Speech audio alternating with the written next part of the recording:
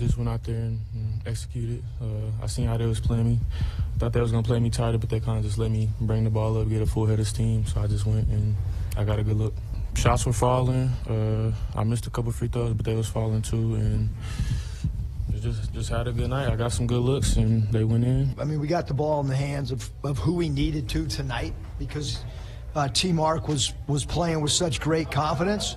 Look, he had 35 points on 15 field goals attempted. Our guys did a great job of finding him. We led for 38 minutes. That's a drastic improvement from where we've been in our first 3 games.